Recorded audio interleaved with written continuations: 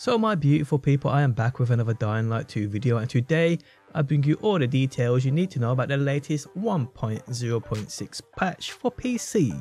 How's it going, guys? My name is DPJ, and if you do enjoy the video, leaving a like really helps out, and if you like what you see and want to see more, be sure to subscribe. Okay, so this patch is for PC as of right now. Console patches should come later, I think next week, I'd say. I do believe they did tweet that out saying that it will come next week. It's been taken aboard by Sony and Xbox, so yes guys, I'd probably say Thursday, Friday latest.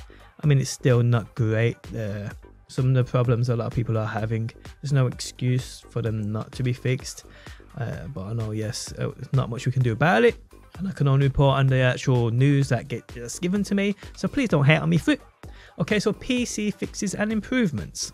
Added additional video settings including motion blur and distance blur. Added blocks resulting in player ending in a death loop after a co-op session. Some edge cases may still not be fixed and are being investigated. Death screen now has a button that allows to spawn player inside mission area, preventing a block. Now that's a big one. That is a massive one, and I know a lot of people on console are going to need this too.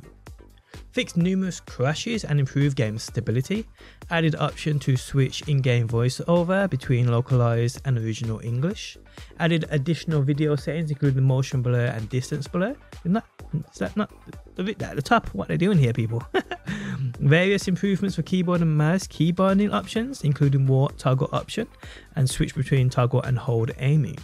And proper music now plays for peers in co-op sessions. And that's what we have right now. So if you jump on PC today and you have I think it's about 300 megabytes, you have this update. These are the improvements and fixes that will have landed on your system. Again, Xbox, PlayStation, console should be next week sometime, hopefully. But as soon as news does drop on that, I will have you covered right here on my channel. Console is a massive part of this game. But there we have it, guys. I hope you enjoyed the video. Leave a like down below, it really helps me out, and hopefully guys, I'll see you on that next one.